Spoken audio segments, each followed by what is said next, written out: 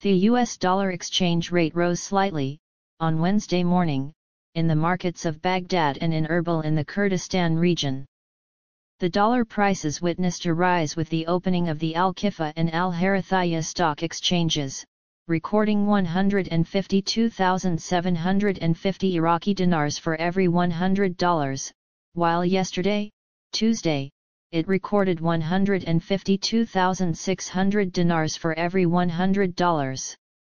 Selling prices rose in exchange shops in local markets in Baghdad, where the selling price reached 153,750 dinars, while the purchase price reached 151,750 dinars for every $100. In Erbil, the dollar also rose in exchange shops, with the selling price reaching 152,650 dinars per dollar and the buying price reaching 152,500 dinars per $100. Oil prices fell on Wednesday after industry data showed U.S. crude inventories rose more than expected, but declines were limited as the market monitored diplomatic efforts in the Middle East after Israel continued its attacks on Gaza and Lebanon.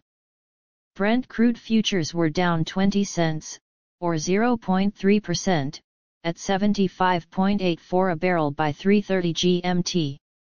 U.S. West Texas Intermediate WTI crude futures fell 20 cents, or 0.3%, to $71.54 a barrel. The market is still waiting for Israel's response to the Iranian missile attack, analysts at ING said on Wednesday, adding, the strength in prices on Tuesday is likely due to the lack of results from U.S. Secretary of State Antony Blinken's recent visit to Israel. Meanwhile, U.S. crude inventories rose by 1.64 million barrels last week, market sources said, citing figures from the American Petroleum Institute on Tuesday, weighing on prices. Analysts polled by Reuters had expected crude inventories to rise by 300,000 barrels. The U.S. government is scheduled to release official oil inventory data on Wednesday at 10:30 a.m. ET 14:30 GMT.